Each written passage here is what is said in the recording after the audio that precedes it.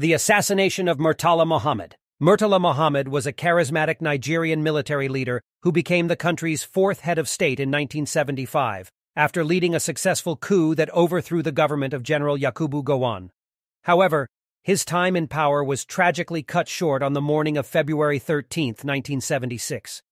On that fateful day, Murtala Muhammad was on his way to work in his Mercedes-Benz car, accompanied by his aide-de-camp and driver. As they drove through the busy streets of Lagos, they were suddenly ambushed by a group of armed men who opened fire on the car. The attack was swift and deadly. Murtala Muhammad was hit by several bullets and slumped over in his seat, while his aide-de-camp and driver were also killed in the hail of gunfire. The attackers then fled the scene, leaving chaos and confusion in their wake. News of the attack quickly spread throughout Nigeria and the world. People were shocked and saddened by the sudden and violent death of a leader who had only been in power for a little over 6 months. The country was plunged into mourning as citizens tried to come to terms with the loss of a man who had promised to bring about much-needed change and reform. In the aftermath of the attack, investigations were launched to try and identify the perpetrators and bring them to justice. The investigation led to the arrest and trial of several suspects, including Dimka, a lieutenant colonel in the Nigerian army, who was found guilty of masterminding the assassination. Though Murtala's murderers were captured and were publicly executed, there are conspiracy theories about the cause of his death. One of such stories linked the West to the killing.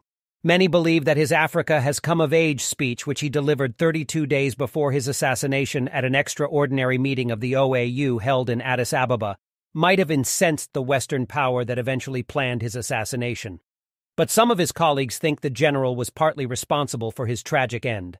They believe he made a fatal mistake by refusing to take his personal security more seriously. 1. He did not relocate to Doden Barracks where he could be safer. Rather, he continued staying in the house he occupied before he became the head of state. 2. He often rode without convoy of security personnel. A few days after his assumption of office as head of state, he reportedly drove alone in his personal car with his driver from Lagos to Kano, a journey lasting more than 13 hours. Media reports claimed his deputy, Olusegun Obasanjo, urged him a number of times to be more security conscious, but he dismissed the warning, saying, "If the coup plotters succeeded in killing all of us, good luck to them."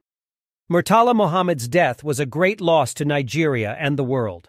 His legacy, however, lives on, as he is remembered as a courageous leader who fought for justice and equality for all.